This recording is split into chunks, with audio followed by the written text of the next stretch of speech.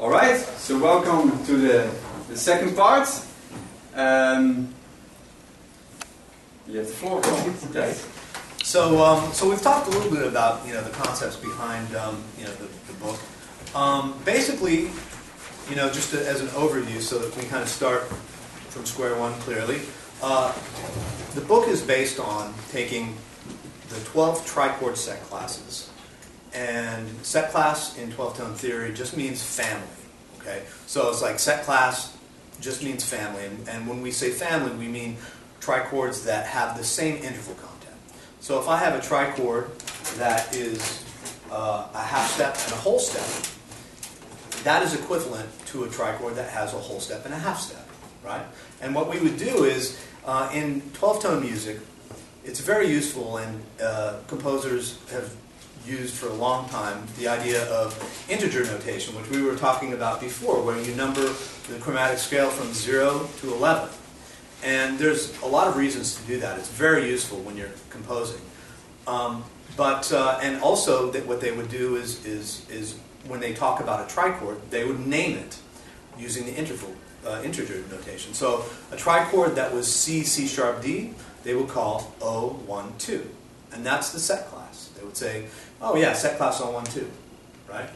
And everybody knows that. But for us, as jazz musicians, it's a little more confusing if we use integer notation, if we call things by their numbers.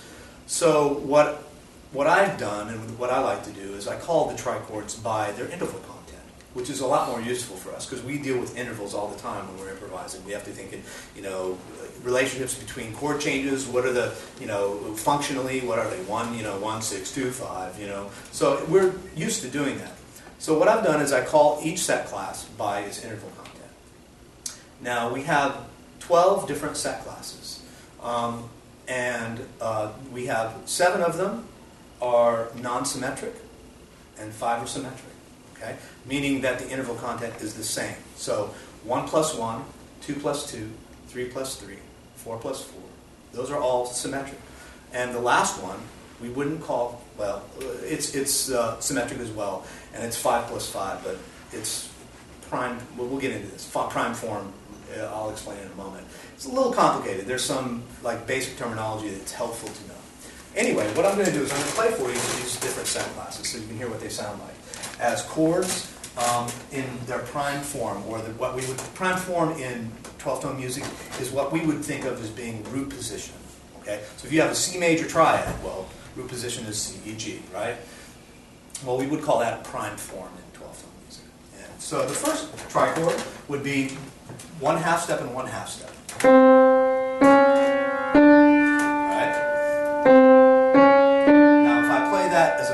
We've all heard that. If I play it as a chord, it's a little more dissonant, right? But as a musical object, it's very useful, and I'll demonstrate some ways of using this chordally in a moment when I play them in rotations. Next one, 1 plus 2. Next one, 1 plus 3. 1 plus 4. And 1 plus 5. Then the next trichord sets are 2 plus 2, 2 plus 3, 2 plus 4, and 2 plus 5. Okay. Then we have 3 plus 3, which is our diminished triad.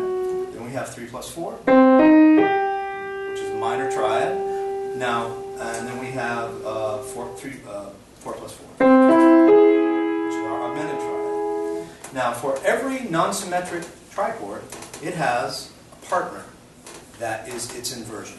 So, the first non-symmetric trichord I played for you was 1 plus 2. Its partner is 2 plus 1. So I played C, C sharp, E flat, and its partner would be a trichord 2 plus 1. Right? 2 plus 1. Okay? They belong to the same set class. And it's important that we realize this because we use both of those in the 12-tone. Next one would be 1 plus 3, or 3 plus 1, which is C, E flat, E I just played. Next one would be 1 plus 4, or 4 plus 1. Alright? and so on. So each of the non-symmetric ones we have mirror images, okay? And this is important because we're going to want to be able to practice both of these. So when we're starting to learn our trichords, an important thing to remember is as we work on these, we're going to try and use these in several different ways in improvisation. One is we want to just be able to play single trichord and be able to use that and improvise on that, okay? Because that in itself is a useful tool when we're improvising to be able to break things down into their single trichord applications. Then we're going to look at them in trichord pairs, and then we're going to look at them as drawn from the 12-tone row, trichord pairs drawn from the 12-tone row, and all the permutations of that. So if we have in a 12-tone row, we have 4 trichords that express all 12 pitches. So, for example, we'll start with trichord 1 plus 2. It's the simplest one. So C, D flat, E flat. Now that's 1 plus 3. The next trichord in that row would be 2 plus 1, but it's starting on D. The next one starts on F sharp, and it would be 1 plus 2. And the next one would be 2 plus 1 starting on A flat. Okay? So that's the 12-tone row that's built on the structure of that chord, that 1 plus 2. When we want to try and practice these things, it's useful as an improviser to treat them the way we would, major and minor chords. As improvisers, we practice our major and minor arpeggios and all this stuff. So it's important that you want to practice these in terms of playing them as isolated melodic fragments. So I'll play very softly something for you. Just the way that you would want to practice this. Now we have all these prime form trichords, and they can be played.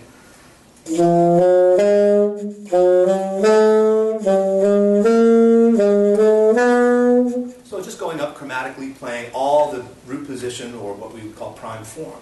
Then the next thing you would want to be able to do is play through them in what's called first rotation. Now, first rotation is when we take the first pitch and we place it on top. Right? So it would be, okay? So I'm playing B flat, E flat, C. Now, we do that same shape and we play through all transpositions.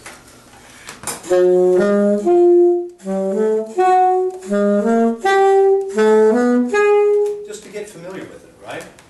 And be able to play the trichords as a little melodic unit unto itself. The next thing that is useful is that as we practice these and we get more familiar with them, to play longer patterns. So if I started with just the first trichord, I would play through the range of my instrument.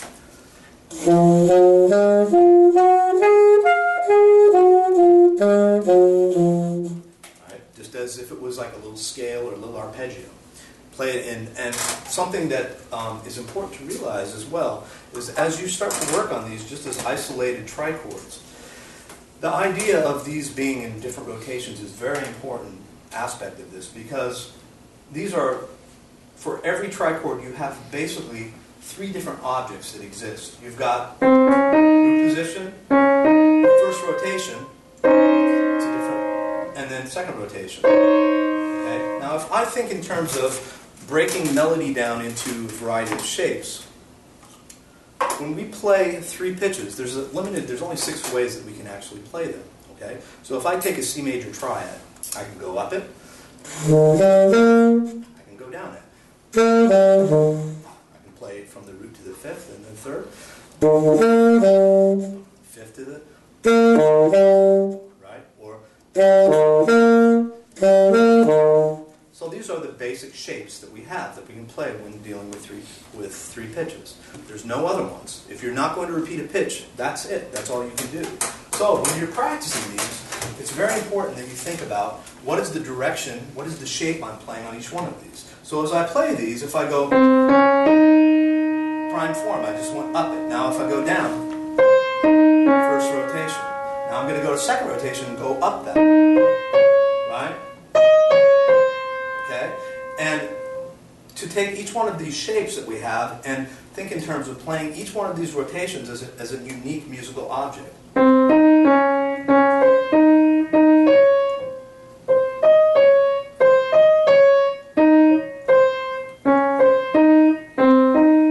Okay?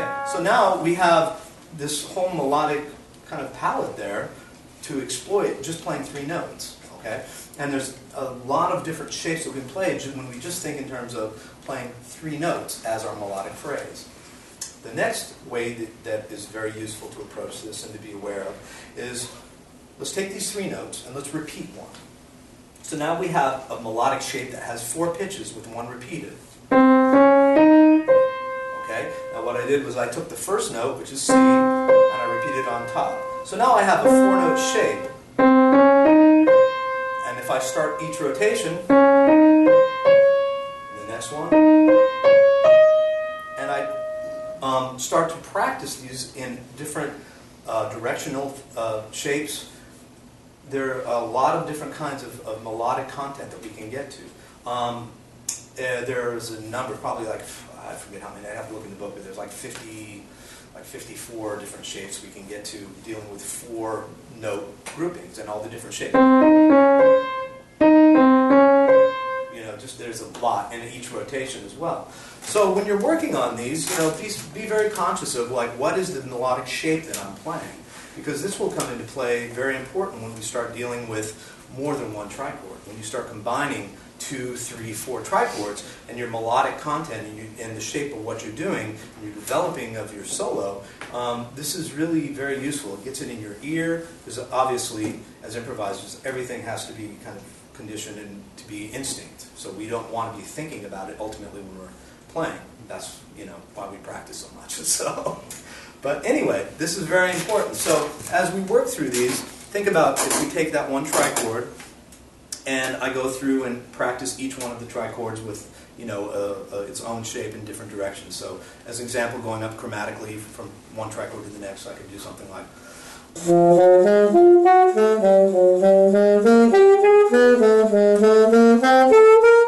Okay, just like that's a simple shape. Or doing something like. You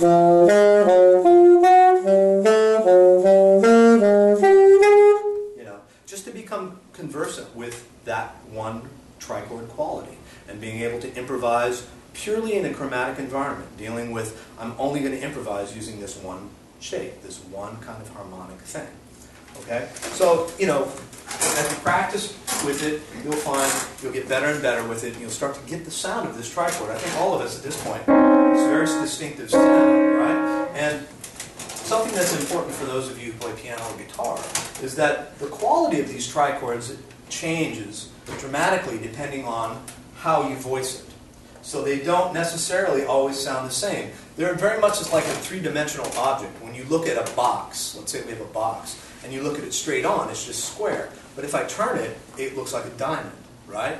Or if, depending on that way that you look at it, it changes. Your perception of it changes. The same thing goes for these. So I'll play that one trichord, which is C, E flat, E flat, and I'll just play some different inversions and with different bass notes, and you'll hear the sound.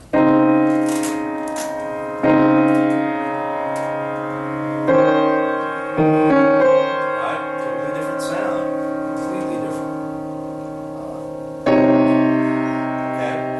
So, they're all different kind of reflections and different colors that are possible within that. Now, we kind of take for granted when we hear C major triad or a minor triad, you know, it's got a very specific sound that we're very conditioned to hear. But these have a lot more complexity going on because of the intervals involved. So I, you know, would suggest you really explore these sounds and really try and get them in your ear. It's a great ear training exercise. And you'll find as you become more familiar with these sounds, when you're listening to music, they pop out and you say, ah, that's 1 + 2. Okay, you know, you recognize it. It's really a great ear training tool. So anyway, as we go on and we become more conversant in being able to play just purely chromatically with trichords, okay, you know, I would suggest that once you feel comfortable, then you try to improvise just freely through them, and you can combine them in different transpositions and different. Very simply and very methodically, I would suggest just purely improvising, doing 1 + 2. You know, so if I'll play just a little bit, doing like 1 + 2 only, and just transposing different chromatic things, maybe using common tones and things like that.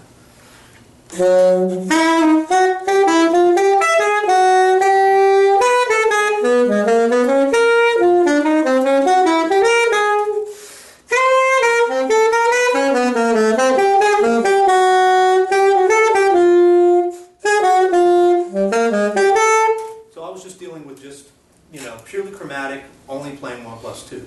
Now combine 2 plus 1 and 1 plus 2. So then those have different kind of sound, even though they're mirrors of each other, they do sound different. So those two together would sound something like.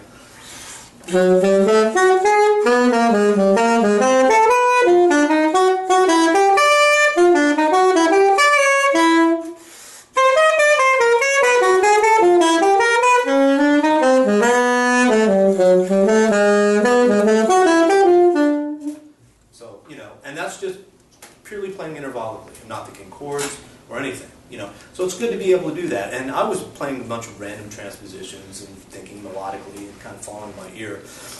But it's useful to maybe set up a certain number of transpositions that you're going to do. Like if I decide I want to play them in whole tone, you know.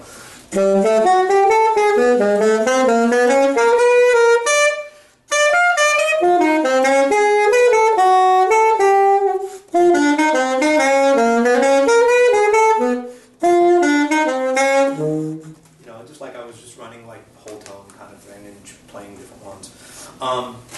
So anyway, once you can kind of do that and you get it under your fingers a little bit, the next step is something that falls outside of the 12-tone row, and that using that as your organizing principle, but it's something that's significant because it's used by a lot of composers, Stravinsky being the most well-known. And what that is using common tones under inversion and under transposition to create coherent voice leading and melodic content. So the idea is that, and I'm sure that all of you have practiced your modes starting on a common tone, right? So if you play C major and then you play C Dorian, and you play C Phrygian, C Lydian, and so forth. That's all that this is. It's using a common tone, and then you're rotating the content of the interval content. So if I play the first trichord, C, D flat, E flat, and I want to keep C as the common tone, well, I could use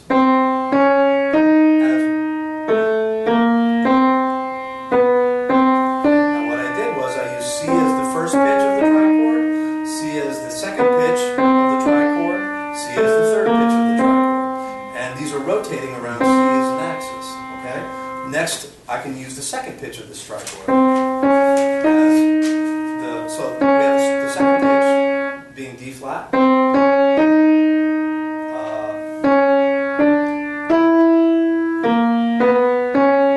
Okay, so there are 3 trichords. There are 2 related trichords to. Okay, next one using E flat as a common tone.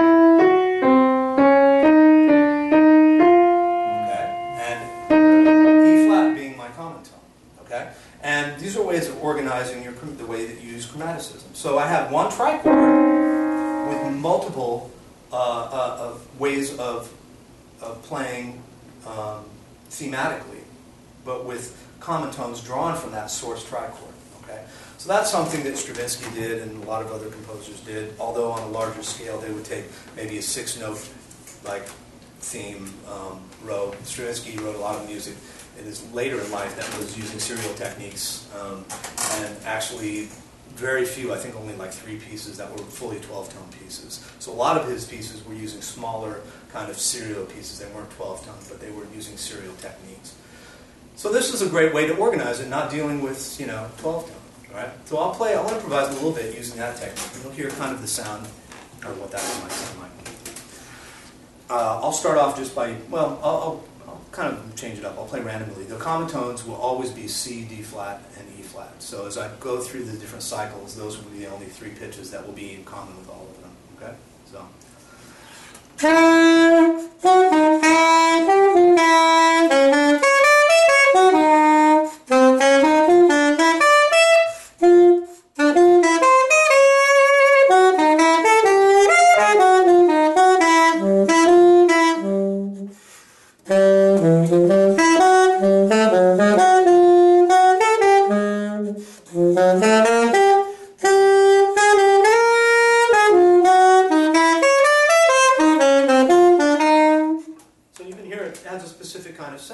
Circular, monochromatic kind of thing. Now, if you decide you want to modulate to other things and use that as an organizing principle, you can do that. But that's beyond like dealing with 12 tones. It's common tones. And we do that with rows as well, and that's an important structural thing that 12-tone composers use, common tones to connect rows and things like that. Anyway, so now we're going to go from playing in a purely chromatic environment, not dealing with rows.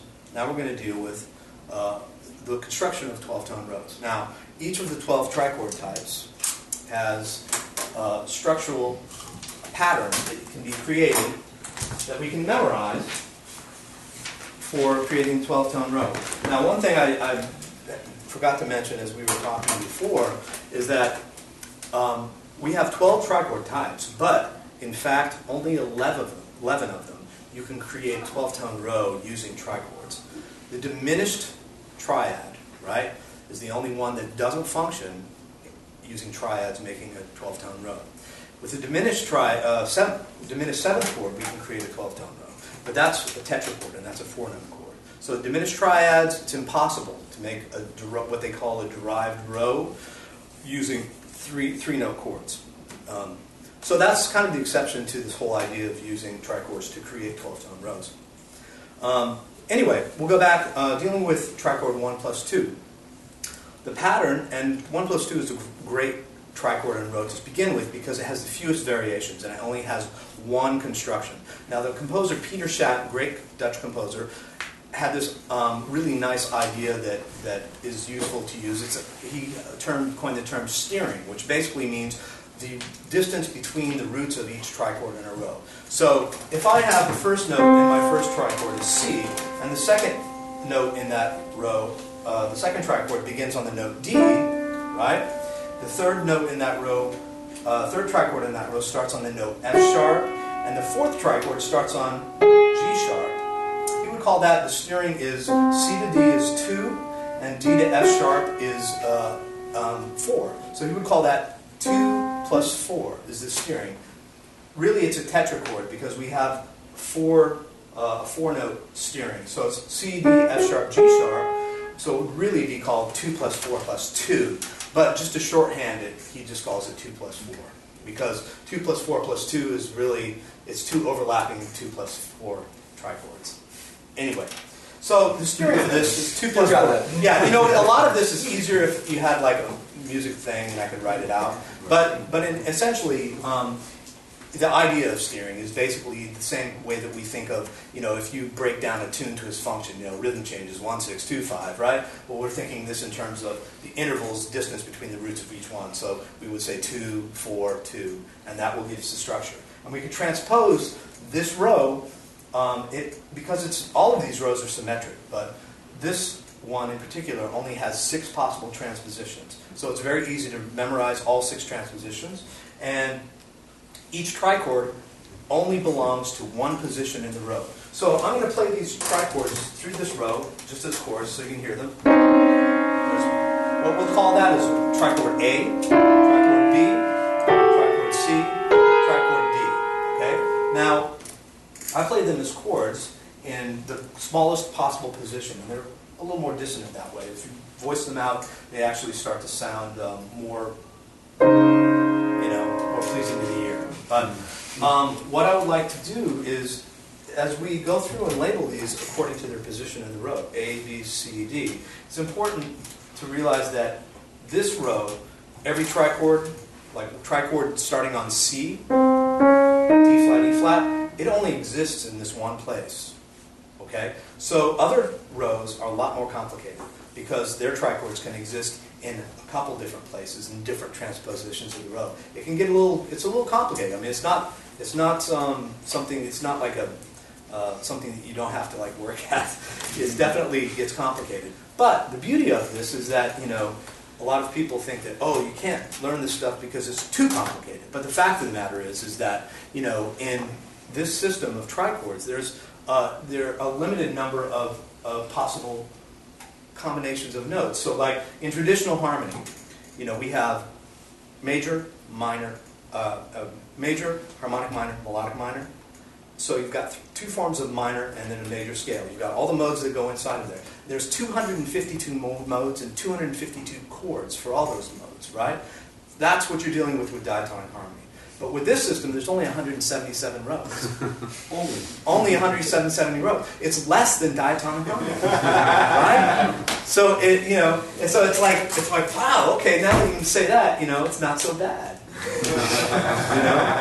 So in theory, it's really not as complicated as what you already know. So embrace it. So anyway, so what we're going to do now that we've labeled these trichords A, B, C, D. For us, what's significant is we want to look at them as a harmonic system. So what do they sound like in combination with each other? So when we're improvising, we can choose to just play on one trichord or a chord voicing, or just when we're playing free. Yeah, that works. But the interesting things start to happen when we start to combine the chords from the 12-tone row. So if I take what we call trichord A and trichord B, what are the possible sounds that we can get in melodic shapes, number one, in a purely chromatic environment? Because we have to deal with all this stuff in a purely chromatic environment, and then, after understanding it that way, then look at it in the context of diatonic harmony. Because there's a lot of things that we can do that will overlay the structures of the 12-tone system in a really nice, usable way over changes, right? But you've got to be able to deal with them on their own terms first, as what they are, and then, then we interpret them over chords. So if I look at these first two, chord A and chord B, okay? Now if I'm going to practice this, I want to be able to internalize this. I have 1 plus 2, 2 plus 1, and they're a whole step apart, right? So what I would do is I would practice, this trichord in all its rotations, going back and forth between those two trichords. So I would go.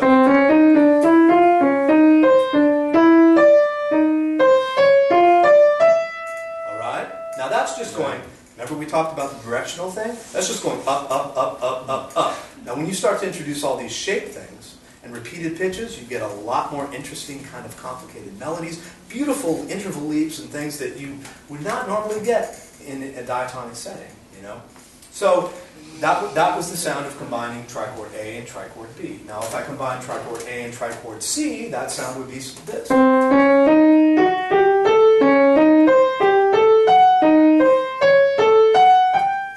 Okay? Now, some of you might recognize that sound, and there's a reason for that, and we'll get into that in a minute. But it's a very familiar sound to us. And each one of these rows has characteristics that we use all the time in jazz. And I'll talk about that in a second. But let's continue on. So trichord A and trichord D now. Actually, I'm going to change this. I'm going to play trichord D first. So I'm going to go trichord D, trichord A, because they're closer to each other. And then versionally it works out nicer.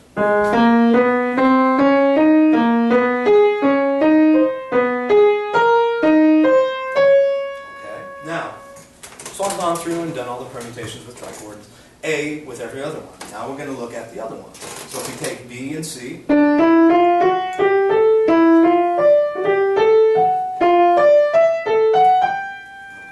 and trichord C and D, trichord B and D.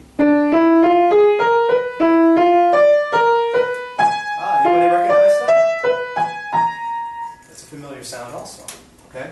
Now the last, and that's it. That's all the combinations that happen in this row. Now the reason that I didn't do C and D is because C and D is just a transposition of A and B, because it's symmetric at the tritone. So it's exactly the same. So there's no point. There's no other combinations. That's it. There's only those. So it's really, each row has its own kind of set of parameters. This one is the easiest to start working on because it has the fewest variables. And so anyway, let's go back to those sounds that we were talking about that you kind of recognize. The beauty of this row is that, well, every row, but in this row, the referencing tonal sound of this row is diminished. And the reason for that is that if we combine set A and set C, and set B and set D, it's two partial diminished scales, a whole step apart. Okay? So we have half whole, and then we have whole half. There's only two pitches missing. Now this is important functionally when we start to apply these things to chord changes, because there's lots of stuff that can be done with two partial diminished scales, over chord changes. And each one of these rows has its own thing. Like if we looked at row 1 plus 3, we won't get to all of them because this is like, several hour topic. But row 1 plus 3 references symmetric augmented. Right? Row 1 plus 4 also references symmetric augmented. Row 1 plus 5 references diminished, and row 2 plus 2 references whole tone, 2 plus 3 references pentatonic, and also a lot of these combinations that can be found in there reference Messiaen's modes of limited transposition. They're they're kind of truncated versions, like abbreviated versions of those, because there's only 6 pitches in each thing, and some of Messiaen's have more than that.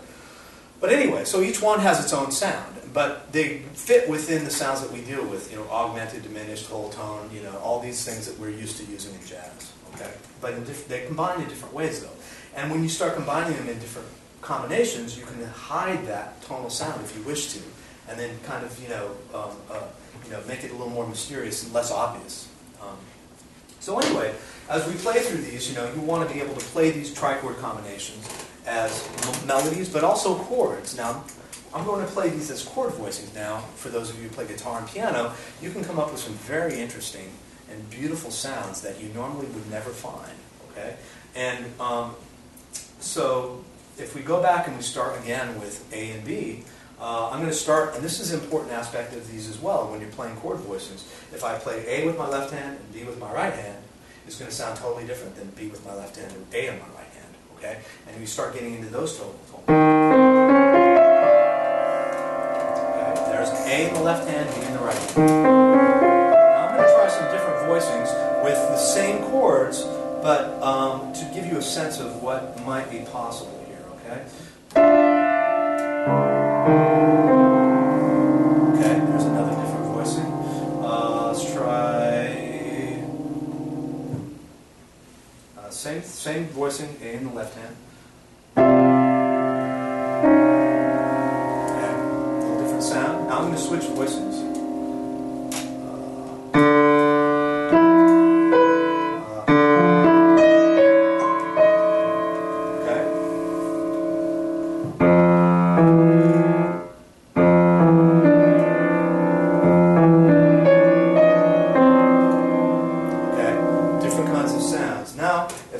To the next combination, which is A plus C, this is where the diminished thing really starts to stick out. So I'm going to play A in the left hand again.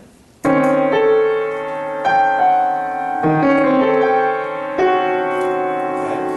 Now if I switch the voicing, okay, I'm going to now A plus D, A in the left hand. Okay, let me change that voice a little bit. Okay, so these are the colors that we can get. Now if I go through the cycle and actually experiment with all of these, we end up with a huge tonal palette. Now this is purely chromatic kind of sound. This is something you might hear in an Elliott Carter piece, But being able to play these as melodies and as chords is very useful, and they become more useful as we start to look at possible applications. I'll give you one example. Let's take a C minor chord. Okay. Now if I play a trichord combination, which would be basically trichord D and trichord A, I'm only going to play the root and the third in the left hand, because this voicing doesn't have a third in it.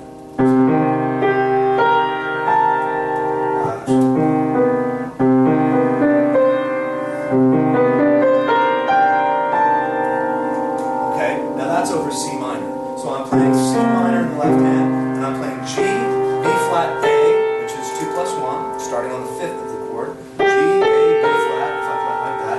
And then I'm playing B, C, D, which is the next one from the row. So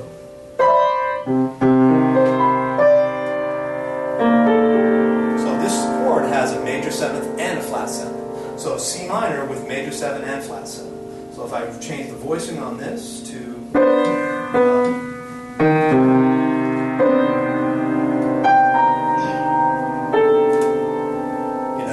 and if you're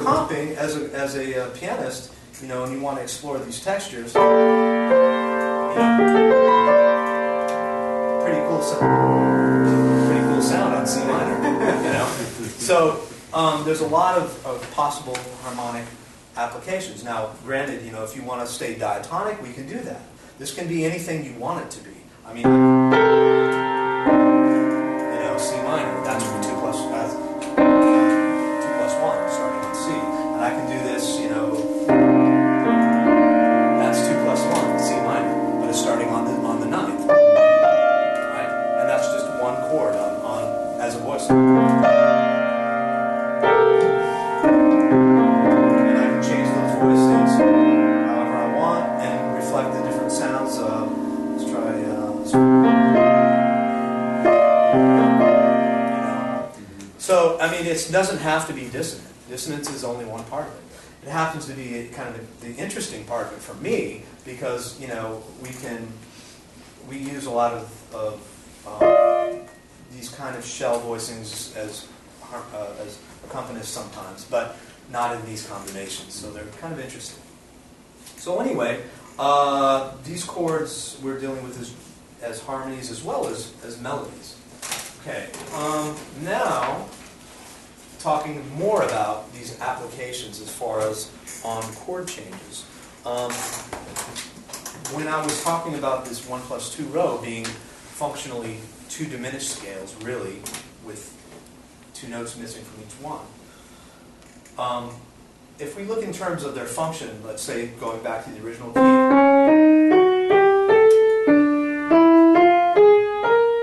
well, if I start with D, E natural, F, and G sharp, B flat, B as being the trichord combination over G7,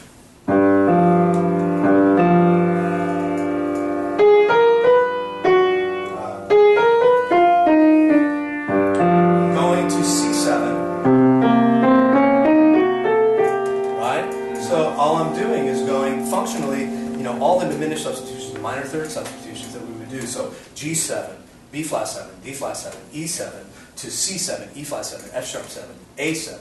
It all works with this row. Okay, and there are actually some other cool things that you can do with this row as well, dealing with that aspect of diatonicism, if you want to look at it in terms of, you know, dominant to tonic kind of functions. Another row that's really cool that works this way would be 2 plus 5, which are, I'm sorry, 2 plus 3. Now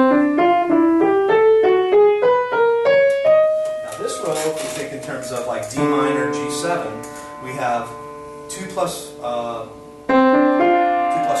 which would be C, E, F, okay? That would be basically a voicing you can use on D minor, right? Going to this next one,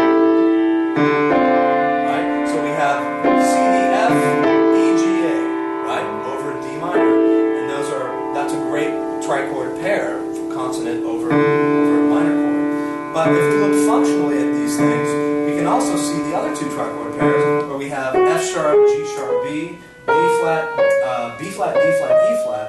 If we think in terms of a 2-5-1, we could play the first trichord, C, F is defining the 2 chord. We could treat trichord D, B flat, D flat, E flat as a sub 5 going to 2. So it would be like, in this case, it would be like E flat 7 going to D minor, right?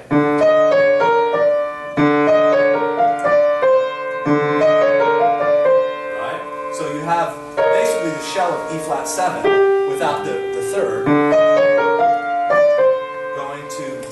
D minor, and then the other trichord could be functionally on G7, and then to C major, right, which is F sharp, G sharp, B, which is the trichord C in that row, over C, so it would be sharp 11, sharp 5, and major 7. So if you think, and I played a terrible piano, I apologize, but, you know.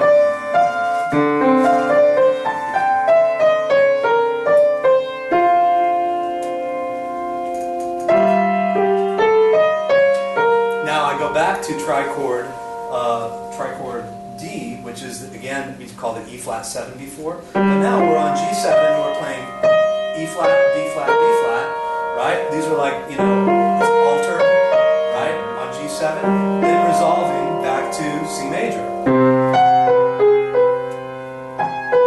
And then I could play more consonant by using trichord B.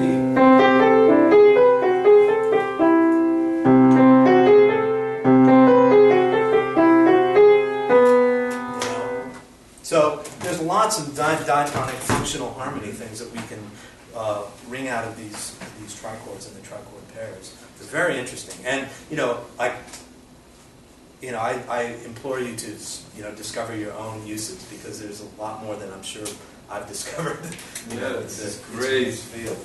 When you say trichord pairs, you mean two trichord combinations derived taken from the rows and using them as an application on a chord chart. But all the examples you've given so far have been two from the same row set. So far. Yeah. Now you can, we have a choice of, very often when we're using this stuff, there's lots of flexibility. We can play. We don't have to play row. We can play one trichord quality. We can play trichord qualities that don't even come from a row.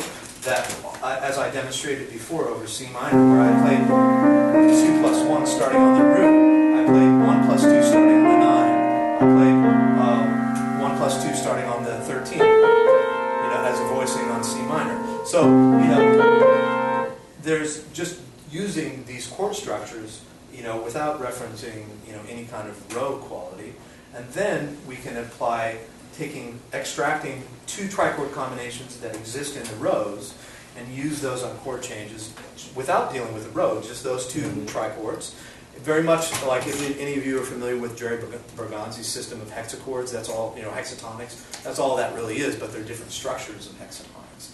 And then we take those hexatonics, or those two trichords, and then we can use them in combination with the remaining two from the rows in patterns either of consonant and dissonance over a chord, or the way I demonstrated over that 2-5-1, where I played all four trichords, but they weren't really that dissonant. They were all functional in some way. We could analyze them according to, we chose to use them like, on the 2 chord a certain way, on the 5 chord a certain way.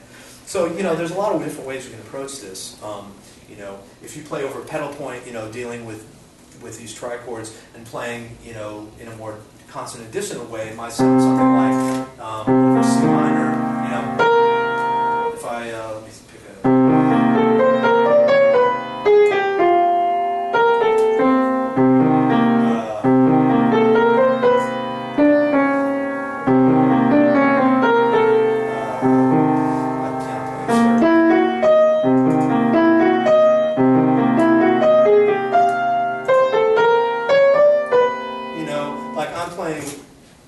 other trichords that are from the row but don't work functionally, but they're there structurally and related due to the way that the intervals sound. And we hear that sound as being,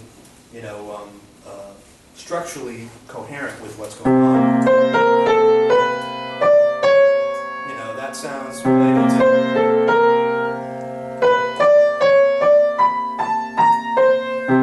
even though that trichord doesn't work on this chord, it still sounds motivically related in a way, So, and getting back to I don't think I mentioned this, the 3 ways that I like to approach using these trichord pairs.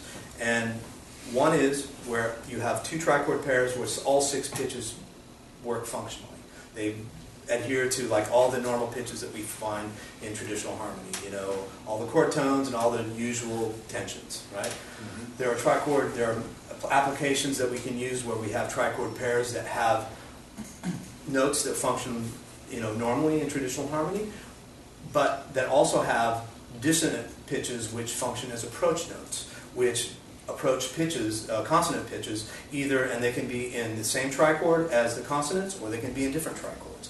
So, you might have a dissonant pitch in this trichord, and its resolution is in the next trichord. So that way you have this kind of longer kind of resolution that's happening. When you're improvising on these things, you obviously have to be aware of, you're going to resolve this or not, tension and release, all the same things that we do all the time when we improvise. this, on changes, that is. So, and then third way of approaching these is where you have one trichord that functions diatonically on a chord in a normal way, and one trichord that functions dissonantly. And very often they can function in chromatic approach, or very often they'll function in kind of a dominant tonic kind of way, so that they have kind of a reference of that. So there are like three different ways that I write about in the book and that I kind of approach it. Because, there's no rules, about how you use this. It's just basically, I found that this method really works for playing on changes, And you can, talk to other people, and maybe there are other solutions, that people have found, since it's kind of a wide open field, But Great! Wow. Now, first, please give me a hand.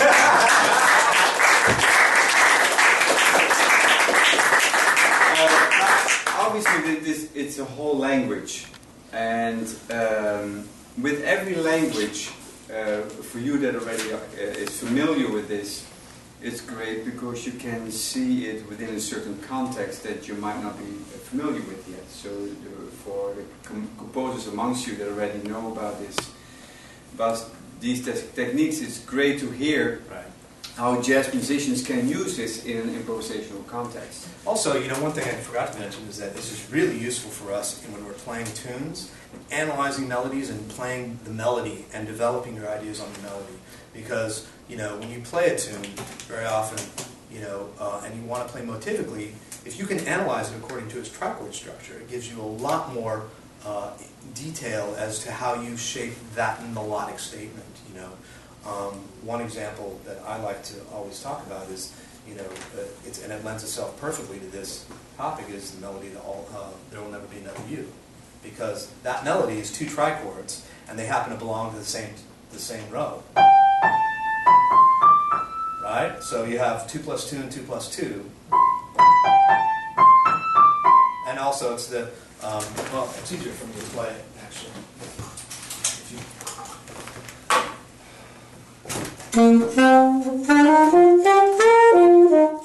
So we have 2 + 2, and then we have 2 + 5. Okay, so this is, and then we have, there's another 2 + 2, and then, which is basically just a fourth chord, right? So that's 2 + 5. So if you want to develop your melody when you're playing, if I just want to play purely motivically, so I just went between 2 + 2 and 2 + 2, which happened, one starts on G and one starts on C.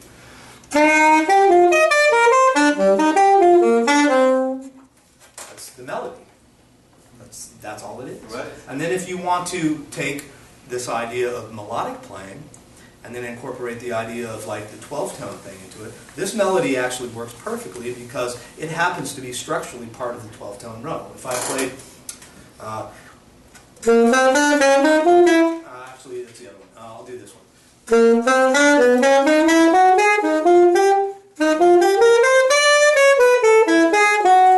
So it's part of it. So if you're improvising, there's two different structures for this 12-tone row. But if you played, if I played the more dissonant of the two,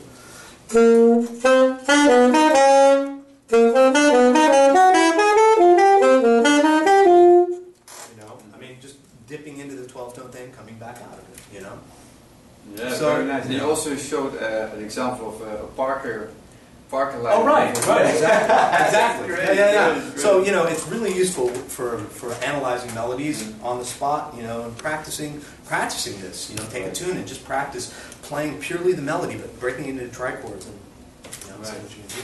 And even for you that is not familiar with this at all, not even, this is the first time you ever heard of this. I'm a big, huge fan of just throw yourself in the ocean.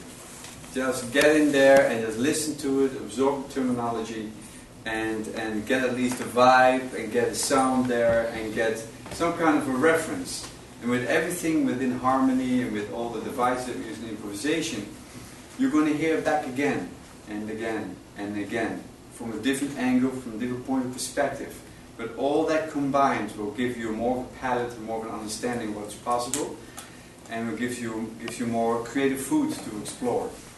So I want to thank you all for coming, and this was amazing, and I would have done this no matter what, even if you guys were not here. I would have said, can you say this to me again?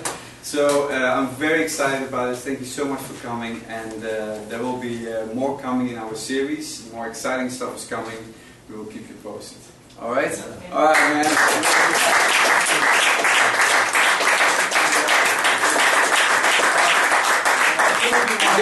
The book, you can take it. It'll be in stores, I think, like in mid-April. It's still being distributed in the United States, and it's available in Europe if you're traveling to Europe. So yes, come soon. We'll come soon to you. Yeah.